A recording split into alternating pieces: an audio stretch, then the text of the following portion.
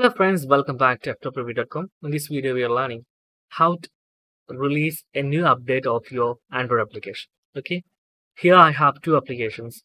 I'm going to release a new application on this one, GKPSC rank file. Okay, then select that particular application.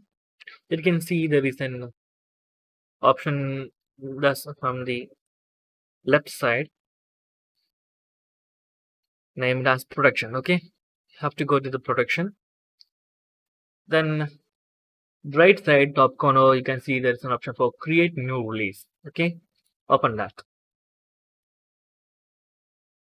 Here for the app bundles, you can upload app bundles and also signed APK file, also signed APK, app bundles here. Okay, drop here, then click next and roll out for release your application. It is a simple way. Okay, actually it is very simple. Sometimes you're not using the play console long time. This video help you how to release a new application release. Okay, thank you.